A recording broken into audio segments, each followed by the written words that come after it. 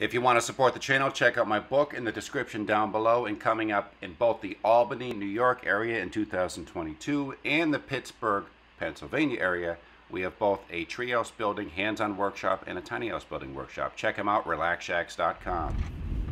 So I'm looking a mess because I just finished a job tearing on a deck for somebody and salvaged a ton of pressure-treated wood that's tied up on my roof, which by itself, being a treehouse builder and with the cost of lumber, is worth quite a bit alone. It'll certainly be put to use. Sorry, I'm like eating a slice of pizza as I film here on the go. So I'm driving by, I'm late to pick up my daughter at school, and I see on the side of the road, I'm like, oh my God, those look like baseball card flats, the big flat boxes for collecting. I'm like, there's no way. But I said, I'm turning around, and as I pull around, I see the sign on top of them. It says baseball cards free. So we're gonna investigate what I just hauled in. Okay, this is way too good to be true. Free baseball card, side of the road. Not lying. Right here. Flipping it. That or this is some cruel joke. Jesus. It's 2 dealer flats of baseball cards. Crazy. That is just crazy. They're probably all garbage. They look like junk wax, but whatever. All right, we're back at the ranch. And as you can see, I started sorting through some of these, and to my surprise, pleasant surprise, there are, and it's a year I like in tops. Before my time collecting, there's a lot of 1981 tops in here. I'll show you in a second. I'll turn the camera, some of the other stuff in here. There's some good, there's some bad, there's certainly some ugly.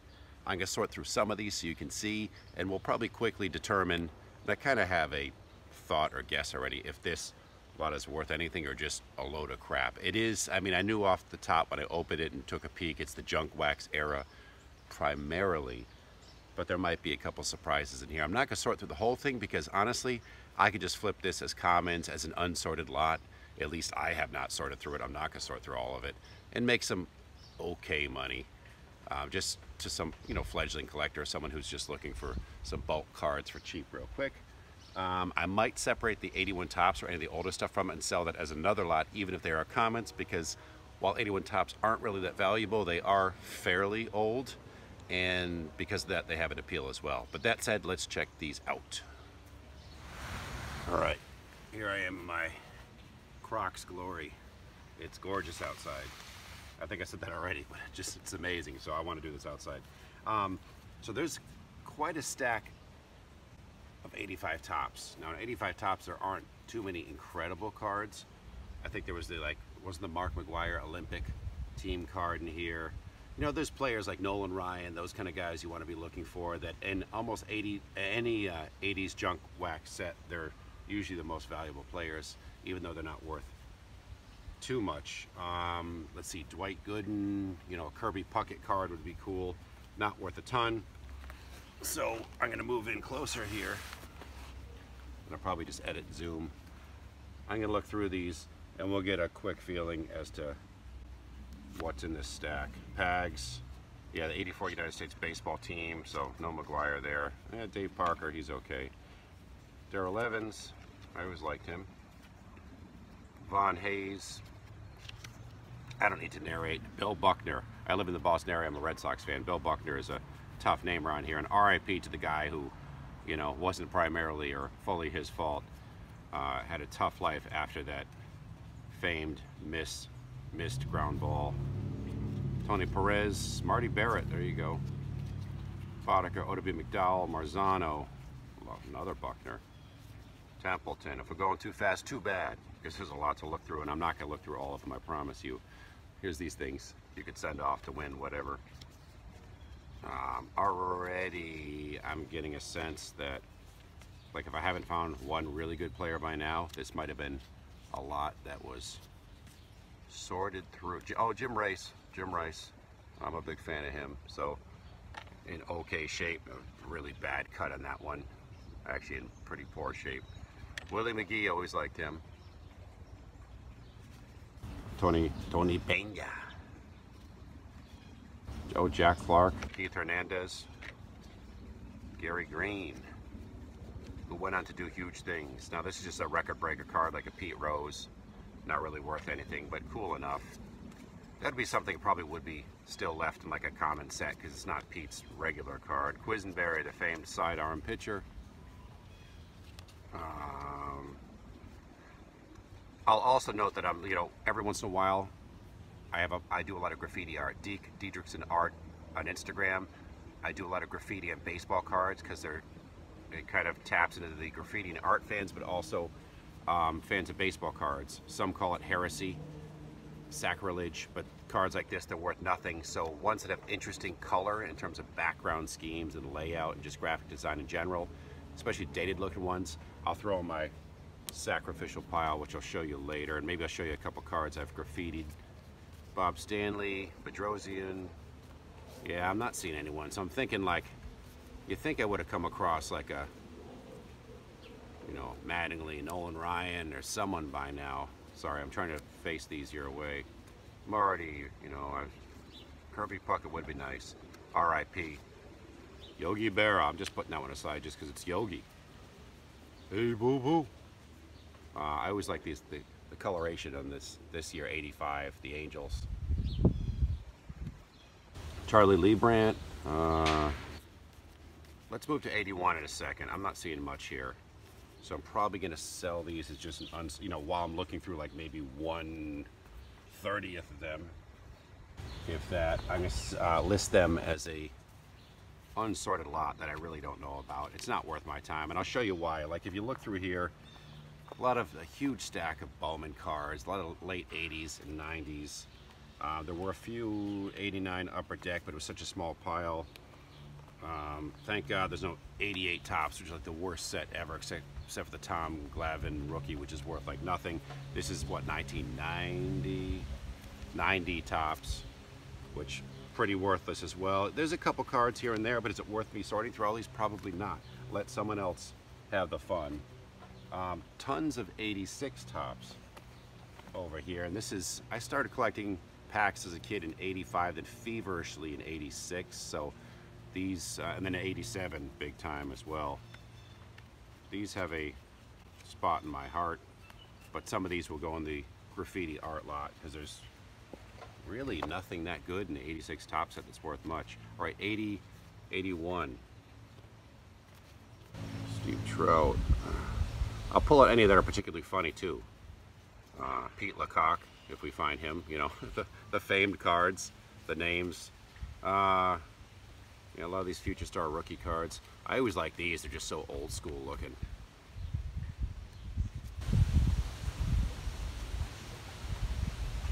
Williams, so I'm going pretty fast with these because I'm not seeing anything. Lou Piniella, Sweet Lou. I'd like a Nolan Ryan or a Ricky Henderson. A Harold Baines would be cool. Fernando Valenzuela, that was his rookie year, I believe.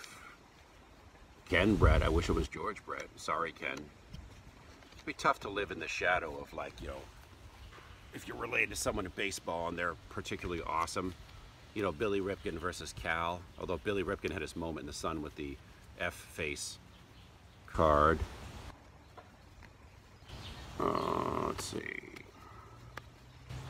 Tommy Boggs. Yeah, I'm going fast, guys, here. I apologize. But I'm not a patient man. I'm not seeing anything here. Like, you think by now there'd be like a great player. I'll show you some of the good ones I found. Ray Knight. That'd be kind of fun to graffiti this one and give him like a knight in shining armor helmet or something. Maybe I'll put that one aside. If you've ever seen the baseball card Vandals, they're probably the most famous for doing that. I've been doing this for years as well, but I just don't do it that frequently. They're pretty cool. Check them out. Shout to them. Gorman Thomas, Fergie Jenkins. No one there. Leibrandt, Al Oliver. Let me show you a couple okay ones I found.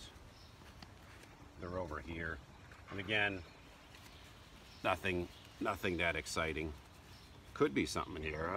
There's players in here that are named players. Steve Garvey, it's an all-star. Gary Carter.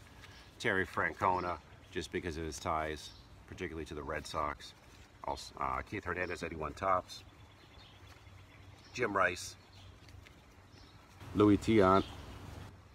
These are just players I like. Bucky Dent, hated by Red Sox fans worldwide.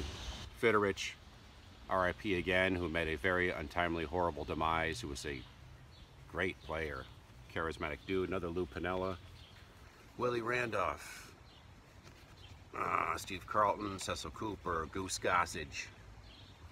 Some of these are upside down for you depending on which way I'm editing this. I'm filming upside down. Burt Blyleven, I always liked him. Phil Necro. I'm not finding anything that awesome.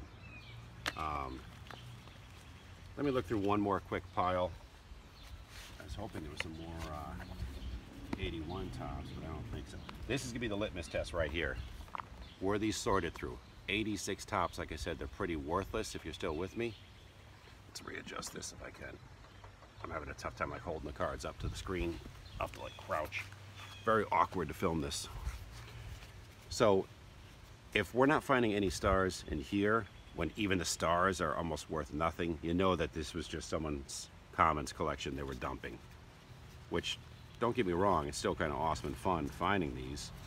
I'll put these to use. Someone else can use them to fill out their sets, whatever. I mean, if I get 20, 30, 40 bucks for the pile of this stuff, it paid for my gas for the day and then some. Although these days it's like a gallon of gas. Mike Flanagan, Urbano Lugo, some cool names, dudes I forgot about. Ivan de Jesus, Jimmy Key, Crawford, Nipper, Rich Gedman. I'm trying to get the glare out of here because some of these have that like shine in them. Daryl Boston. Yeah, I'm seeing a lot of repetitious ones. I'm thinking a lot of these were sorted out. They're junk commons. I'll sell them in like maxsold.com, on Facebook Marketplace. I got no use for them. I'm kind of thinning out my collection pegs as it is. Bud Black. Atherton. See, I haven't so far. You think it's in the math. Within that pile of cards, it would have been one semi-star. You know, even like a Vince Coleman I would take. Let's see. Ed Romero. It'd be cool to turn that to a George Romero, director of Night of the Living Dead, and make it a zombie card. That'd be kind of cool, actually. But it's one of those, the photo is so distant. You know, trying to avoid the glare here. Sorry, guys. Boysenberry. We found a lot of boysenberries in here. Yeah, I'm thinking there's lots of bust, but hey, the price was right. Come on down. Yeah, like so far, not a single good player. Not even really minor stars, or not many of them.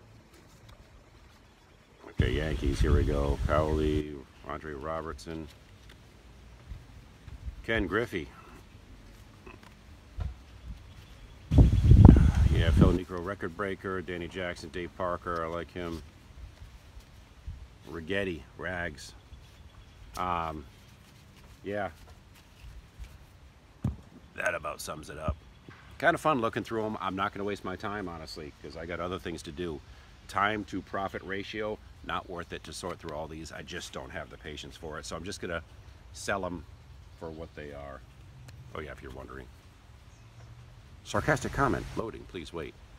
Anyway, thank you guys for watching as always. Sorry about the sun, the glare here, and the bobbling camera. Just an impromptu video here on Streets Shall Provide. In this case, they certainly did provide, not hugely, but I will make money off these. They won't be in a landfill. They will be reused and go on to someone else. And I thank you for watching. Please subscribe, leave a comment. Maybe I missed some cards. Ooh, tripod falling over. Maybe I missed some cards in there. There's probably a bunch of stuff you might know about some of these sets that I do not. Most of the stuff in here is like 91 tops, 91, you know, Fleer, some of those. I just don't care about those. But the 81 tops were fun to look through. Even the garbage ones are kind of cool looking. They're so retro and dated. Thanks for watching, guys. We'll see you later.